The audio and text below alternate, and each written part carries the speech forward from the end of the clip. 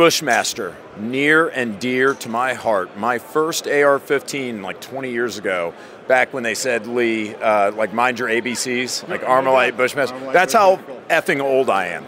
It was an M16A2 did I get that right? Like the OG patrolman's carbine. And speaking of OG, what caught my eye this year, God, everyone is doing this retro shit. I love it. I love it. But everyone is it's all over the place. And I'm really glad to see Bushmaster, and I don't mean this in the pejorative, jumping on the bandwagon, because like everyone's doing the bandwagon 50 years later, right? Yeah, it's true. I know. Isn't that so funny how time is a flat circle, and here we are holding a couple of retro-styled Bushmasters. Lee, tell me everything about them. What do we have? Well, this is the M16A2.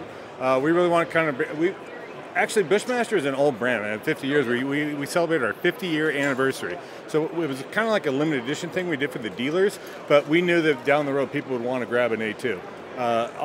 This was the first one we released. We did a gold series, a silver series, and now this one's hitting the road. I'm blown away by two things, actually. Going to range day, we see novice shooters and experienced shooters pick these things up. The novice shooters are off a little bit, then ding, ding, ding, 100 yards, bang, and steal. And then the experienced shooters pick the thing up. Of course, they don't miss the first shot, but everything after that is ringing all the way across the court. We love that, and I'm seeing a lot of attention for younger shooters for this stuff too. I don't know if it's Call of Duty. I don't know. It's just a lot of love. Yeah, sure. And who cares? It's like that's the thing is I gave up video games like when I became an adult man. But I don't care. I understand gaming's popular. I'm really glad to see that trend kind of taking off. Yeah, and we love it too. Me, I got into the M16A2 from Forrest Gump, actually. Forrest Gump is kind of what got me into the, I was like, I'm going to get one of those. Lee? So the A2, one thing we brought back, we wanted 20-inch, we wanted chrome line barrel, bolt carrier group, and the classic A2 furniture all the way around here. And then our second variation is going to be the M4A2 Patrolman. Going 16-inch, but also bringing that chrome line barrel, chrome line bolt carrier group back to it, but also giving us the car stock, 6-position car stock, which a lot of people are stoked about, and also making some more A2 love all the way down the line.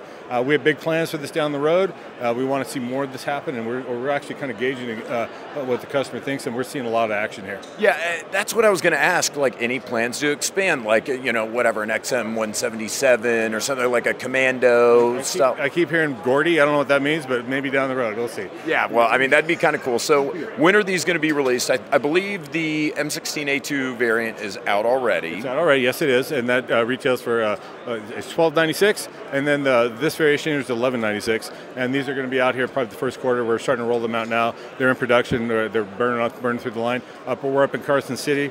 We actually kind of I mentioned we're a new company. We actually took over the Bushmaster brand about 3.5 years ago. We're coming up quick on this thing. We love it, and we're trying to bring back the Bushmaster quality, bring back that Wyndham quality is what we really want to do. Yeah, sure. Yeah, Wyndham, Maine, right? Yeah, I know all about it. So again, near and dear to my heart. Thanks a ton for being with us here on TFBTV. Guys, thanks for watching. Stay tuned. We're bringing you more from SHOT Show 2024.